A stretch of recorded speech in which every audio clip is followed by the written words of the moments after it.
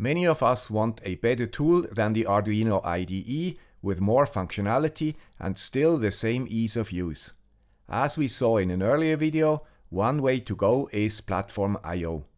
Today we will test another tool that viewers proposed and see if it is any good. Visual Micro. Grüezi YouTubers, here is the guy with a Swiss accent, with a new episode and fresh ideas around sensors and microcontrollers. Remember, if you subscribe, you will always sit in the first row. What are our wishes for a better Arduino IDE? Support for the Arduino framework, of course. Ease of use. Auto-completion and error checking during typing. Easy navigation to variables and functions where they are defined and where used. And of course a debugger for our ESP32 or STM32 boards. Not too much to ask for in 2021. The Arduino IDE, unfortunately, only supports the first two. PlatformIO has it all and is an excellent tool for complex projects with different configurations and libraries. But it has a learning curve that is not for everybody. Maybe Visual Micro can fit in between, covering all wishes without the learning curve. When I started with Arduino back in the day, I already used Visual Micro because it has a unique possibility for debugging via serial. I was able to set breakpoints with an Arduino without any additional cabling or hardware. I left it when I started with the ESP3266, which was not supported. Since then the tool has made quite some advances, and today we can use it for different MCUs and with or without a hardware debugger. For programming we get the productivity features of a better Arduino IDE, and for debugging the needed tools to stop the processor and inspect variables on the fly. A feature completely missing in the Arduino IDE. Before we continue, the tool is an add-on to the free version of Visual Studio, and it costs $12 per year for hobby usage, with a 6 weeks free trial period. It is developed by two British gentlemen, Tim and Simon, who have to get food and shelter, especially in these hard Brexit and Corona times. So this price is okay for me. I also donate money for the Arduino IDE from time to time, because these guys changed my life considerably, and the licensing is fair without auto-renew. If you are still with me, I tell you my experience with the tool. To find out if it works, I not only wrote a Blink sketch. No, I used it to port my Morse trainer to the ESP32 and FreeRTOS. A relatively complex project involving real-time aspects as well as an interrupt-driven PS2 keyboard interface. This project also serves as a preparation for my planned RTOS video. But where shall we start? As always, the best is in media res. Like that you can later decide if it is worthwhile to install the tool. Here is how it looks like when you program with it. I did not do a lot of user interface massaging and mostly use the default settings. Visual Studio offers all the comfort to adapt these windows to your needs if you want. You even can choose a dark design. But because we want to keep our familiarity with the Arduino IDE, I keep it blue and white. Let's start with navigation. As said before, this is the developer's view. The main window displays the code and an overview for fast positioning. The left window shows the project structure with all files and, inside the files, the functions. You even see the global variables in the respective file. And of course, if you click on something, your coding window automatically positions to this place, and you can quickly work on a change, for example. The third window has a few tabs where you can find your compiler and linker's output, and a powerful reference view called Find Symbol Reference. If you select any variable or function in the editor and press F12, you find where it is defined. With Shift F12, you see where it is used. These two keys, together with the backward and forward arrows, are my main navigation buttons. Searching for a function or going back to where you came from is incredibly productive.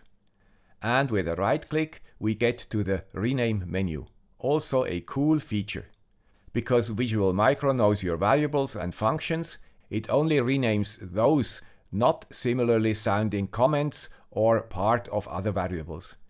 If you use Search and Replace for renaming variables in the Arduino IDE, you know what I'm talking about. Also, if you hover over variables or functions, you get additional information. You do not need to go to the variable definition if you just want to know if it is int or char, for example. The next topic is coding speed. This topic has two parts: auto-completion and error checking.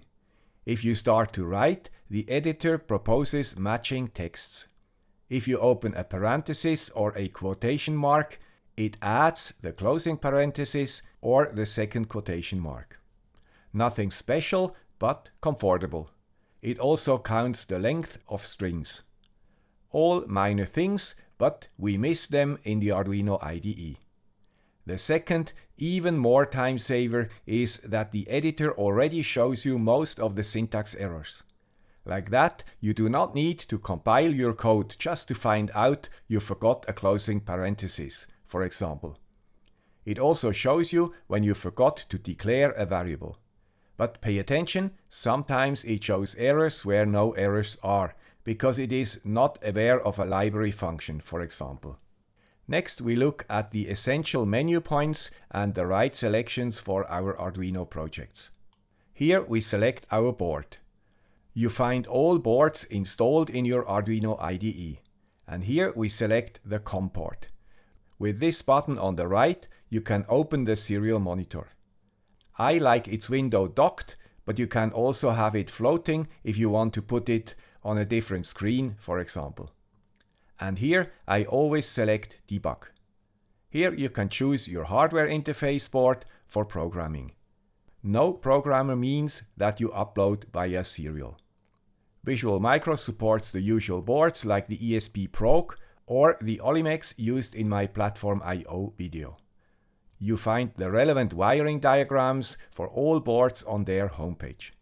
For the ESP32, we use the JTAG standard. So we have to connect 5 pins plus ground and 3.3 volts. Today I use the ESP32 Proc, which seems to use the same chips as this F2232H board. The main difference between those two boards is those handy connectors. I show you later why I like them. If I enable this button, the uploading is done via the programmer hardware. Much faster than with serial. Also a nice feature. And here we can select the hardware for debugging. Usually it is the same as for programming. If you do not have one, you still can choose serial. We will later see the differences. I strongly suggest using a hardware debugger for ESP32 and STM32 projects. Here I always choose no project optimization for the compiler while debugging. It seems that you can also choose default optimization. All these selections are stored with your project and once selected you can forget them. With one exception. If Visual Micro refuses uploading through the programmer because the board is in a weird status, we have to switch Enable Programmer off. Like that, the MCU is reset and the standard serial upload is selected. The next time we can select Enable Programmer again. That's it. Now we can hit Start and Visual Micro does its thing. It compiles and links the programs, uploads it to the board and starts the debugger.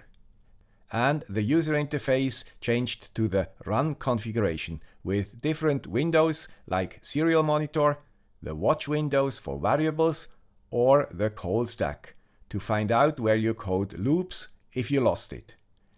Now comes the hardware debugger's power. Even if the code runs, we can go wherever we want in the code and set a breakpoint, for example. As soon as the program passes this line next time, it stops and shows us the variable's values in the watch window.